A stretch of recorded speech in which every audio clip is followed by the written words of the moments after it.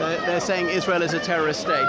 Anyway, so some of these far-left anti-democratic groups have jumped on the bandwagon here. People's anti-austerity campaign. All right, I mean, it's reasonable to be against austerity, but usually it's a front for the ultra-left. Okay, and then ISIS, Israel's Secret Intelligence Service, so claiming that Israel was behind ISIS. I'm not sure about that, but it is true that Mossad has sometimes supported the most reactionary Islamist movements as a way of dividing, enfeebling, and indeed besmirching the movement for Palestinian freedom. So you see, there was the Arab-Israeli Israeli War of Independence, but Israel was successful against several Arab armies in May 1948, within days of becoming independent. And a third of the Jewish population of the world had been annihilated in just 3 years in the Second World War. So many Jews said, we need to find a safe haven. We thought we were safe in Germany. There'd be no anti-Semitic laws for 85 years before the Nazis came to office. There'd be no anti-Semitic murders in Germany for decades beforehand. And Germany wasn't even the most anti-Semitic country in Christendom, not by a long way, until 1933, but very rapidly ramped up. And with nine years, there was industrial-scale slaughter of the Jewish community. So they said, we've got to fight for survival. And if we have to be unethical, well, so be it. These Palestinians, they're Ishmaelites, like all the others in the Middle East, well, almost all the others. They're Muslims, 95% of them, and they can just live in some other Arab Muslim country like Jordan or Egypt, and indeed some of them have. Claiming they weren't distinct people. The old Zionist fallacy, people without a land for a land without a people. Almost as though Palestinians weren't people.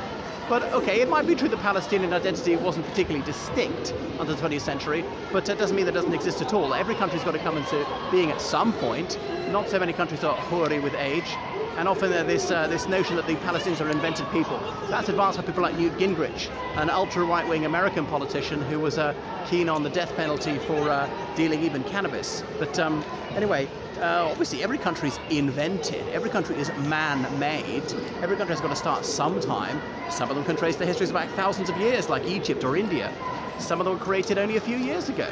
But that doesn't mean that they're not countries. And so Palestine is recognized as a sovereign state by about 100 others, but can't get into the United Nations or any of its ancillary organizations because Israel and its allies, the United States, will always thwart it.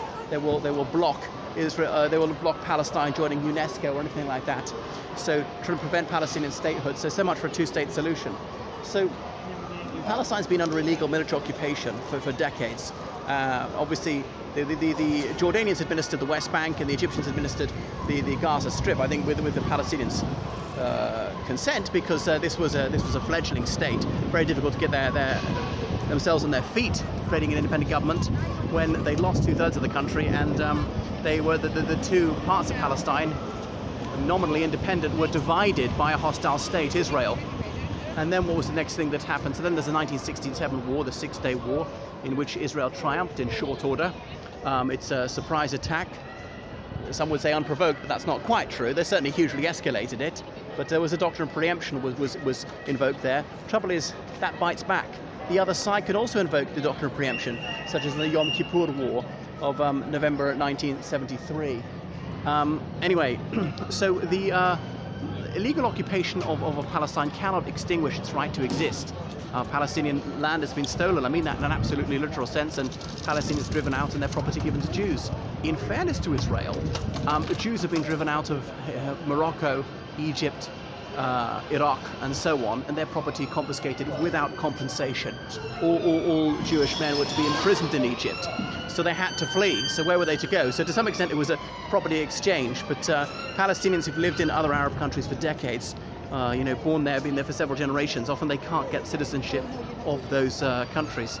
So you'll find the Palestinian diaspora in many countries throughout the Arab world, but in places like the United States, becoming American citizens and so forth. They're obviously not happy about the way that they've been deprived of their rights. What about national self-determination? So if Israel has the right to be secure in her own borders, so does Palestine. So we sometimes forget who is occupying whom. And Israel, yes, is entitled to exist. Palestine is too. Israel's entitled to defend herself. All right, then, so is Palestine. And as Palestine is under illegal occupation, it's surely permitted to resist this, because peaceful protest is getting it nowhere. Now, I'm not a pacifist. I prefer if nobody got killed. One thing is, it does seem that resistance is futile. Israel is mightier than ever. economically stronger. It's so prosperous they even found oil in the Mediterranean Sea. And the Arabs have largely abandoned the Palestinian cause. So several Gulf Arab states having established diplomatic relations with Israel, most recently the United Arab Emirates, and they're more preoccupied with the threat from Iran than they are asserting the liberty of Palestine. So being occupied doesn't disentitle the Palestinians from having their independent homeland. If they wish to fuse with Jordan or Egypt, then and Jordan or Egypt wanted to take them, fine. But so far as I know, they don't. Now it's true there are more Palestinians in Jordan than there are in Palestine, but that's because they were driven out and they're more or less living under a siege in Gaza. So the Israelis trying to make it almost unbearable there, so that some of them will choose to leave. Policy which has been largely successful. Anyway, so here we are. That's Parliament Square, and the protest is dispersing. The point has been made, but sadly, I don't think the Israelis are about to end the occupation. Why should they? They've been bankrolled by the United States. There's not much pressure. They don't even face many attacks. The boycott, divest and sanctions movement has not come to fruition. So Israel's position is stronger than ever.